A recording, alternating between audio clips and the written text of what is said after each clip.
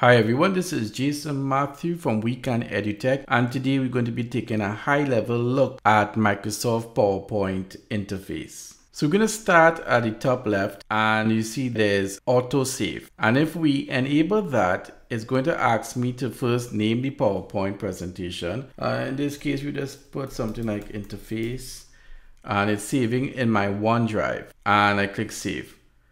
And it's going to upload it. And the great thing about autosave, it means that any changes I make to this PowerPoint presentation, PowerPoint is going to automatically save it in my OneDrive. And believe me, from my experience, I strongly recommend this way of saving because of two things. One, it removes that fear of you losing data because you forgot to save something.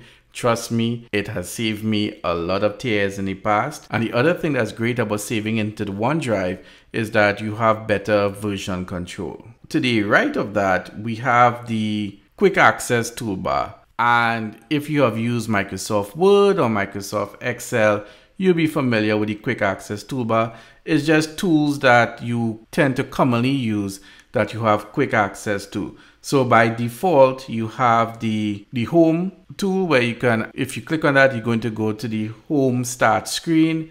You can save, and you have the undo and redo buttons. So those are the tools that come by default on the quick access toolbar. But if you click on the three dots there, the ellipses, you can customize your quick access toolbar. So let's click on that, and you can see there I can click on new or send presentation or print or spelling. So if these are tools that you tend to access a lot, then you can click on them. So for instance, let's say I do a lot of printing. I'm going to click on the print, and you see it comes up on the quick access toolbar there. Now, if you don't see the command that you're looking for, then you can click on more commands. And when you click on more commands, you have this option. It's further separated into popular commands or commands not in the ribbons, all commands, and so on. So there are the different ways in which they have broken down the different commands that PowerPoint do. And you can go through that and find the tool that you want on your quick access toolbar. And like, let's say for instance, it was cut. I can then click on the arrow that will bring it over to the quick access toolbar. And once I click on save,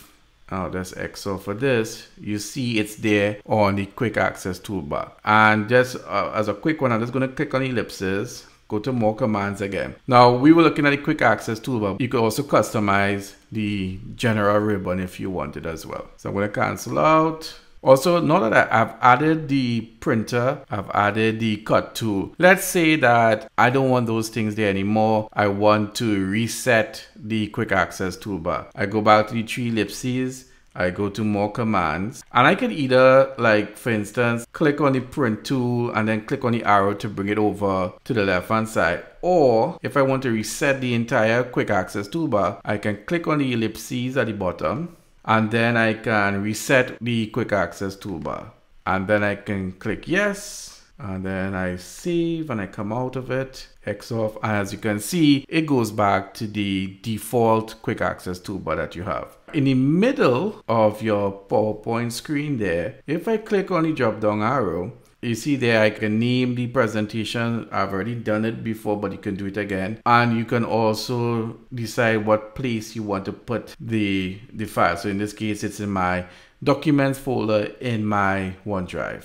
And if I go to the far right, to the top right there, if I click on this icon, I can actually send feedback to Microsoft if I like something, if I don't like something, and if I have a suggestion. Just below that, there's the comments. So if you had made comments previously throughout the PowerPoint, if I click on the comments there, I can see a comments pane coming up where it will have all the comments that you would have made throughout the presentation. But in this case, this is a brand new presentation, so there's nothing there so far. So I can X off on that. And then I can also share this presentation with other people.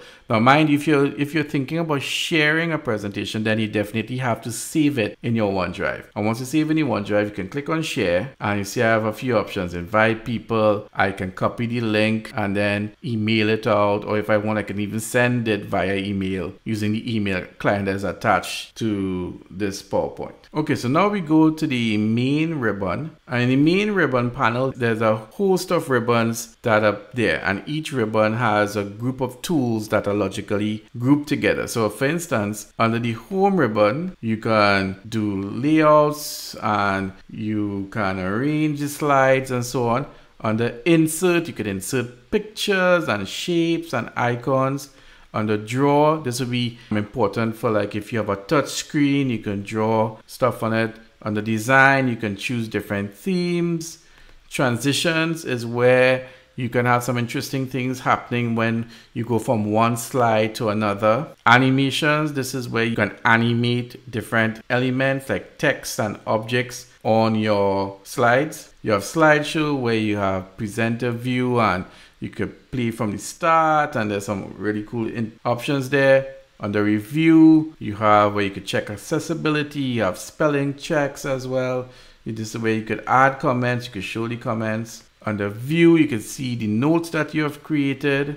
And under record, you have different where you could add video, you could add audio. Now don't worry, we're going to go into a lot details for each of these ribbons in subsequent videos. One of the cool things about this main ribbon here is that it's very intuitive. It adapts according to what you're doing. So let me show you what I mean by that. So let's say I add a few more slides.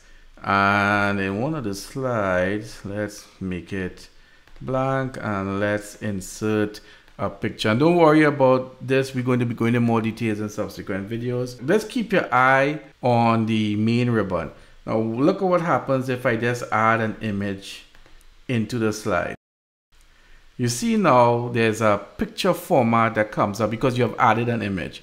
And there you have all kind of different things where I can remove the background, I can make color corrections, I can add artistic effects, I could change the transparency of the image I've just added. So that ribbon there is very intuitive and it adapts depending on what you're doing in that particular slide. So on the left there's the slide panel and it has all the slides that you have created so far. And you see there are numbers, so this is number 1, that's the first slide, which tends to be your title slide. And should I start typing in there, title, you see it, the changes I'm making in that slide is you can also see it happening in the slide panel. And that slide panel I can actually make smaller or I can make it wider depending on your preferences. And I can go to slide 2, and as you see here there are placeholders but there's nothing there because only when I start typing then will the slide on the slide panel be affected. So at the bottom of that slide you can actually put notes. So this will be notes that the presenter will put there for the presenter to remember about that particular slide. So the audience is not going to be seeing those notes, but you can put notes as the presenter. So you'll see how useful that will be in a subsequent video. And you also have comments, which we looked at before. You can see all the comments that was made in the presentation. And then you have like where you could see the normal view. And you can also do the slide sorter, which I think is very useful. So if you click on those 4 squares icon there, you can see all the slides and you can move them around. And you can click back on the 4 dots to go back to the normal view. You can also zoom out or zoom in to the slide by controlling the slider here. And whether you zoom out or you zoom in as much as possible, you can always have the slide fit that space by clicking on this icon here.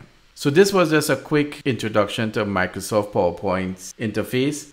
Please look at the subsequent videos where I go into more detail on how we use each of these ribbons to create some really fantastic presentations. So please like, subscribe, and keep viewing. So until next time, take care. Talk to you soon. Bye-bye.